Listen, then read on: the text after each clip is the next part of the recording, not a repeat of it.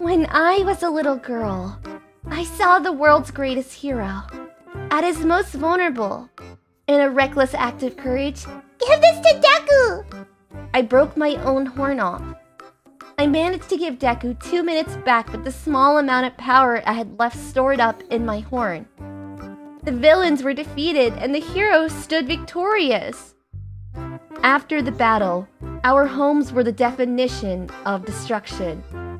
But with the help from heroes around the world, Japan was rebuilt in no time. That didn't mean my actions were forgotten. I was told I did serious damage to my horn, that there was little to zero chance it would regrow again. I don't regret it. With the help of support equipments, they were able to heal enough of the damage. For better or worse, it was enough for my horn to return. Stronger than before, way too strong, to the point that it was considered drastically unstable.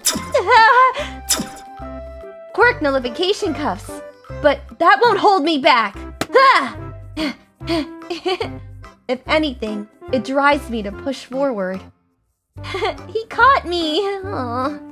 And learned how to control my quirk once again. Hey!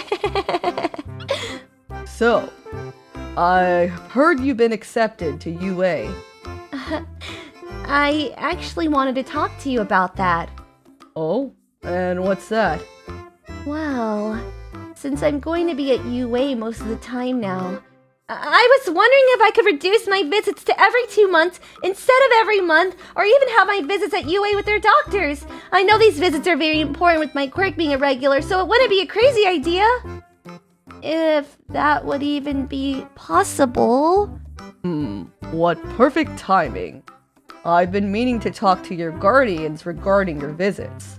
As you know, Recovery Girl placed you under my care as your temporary doctor. And with the recent news of your acceptance to UA, I'm perfectly fine with transferring your care back to UA's doctor. You're able to control your quirk without worry now, and you'll be under the supervision of pro heroes again.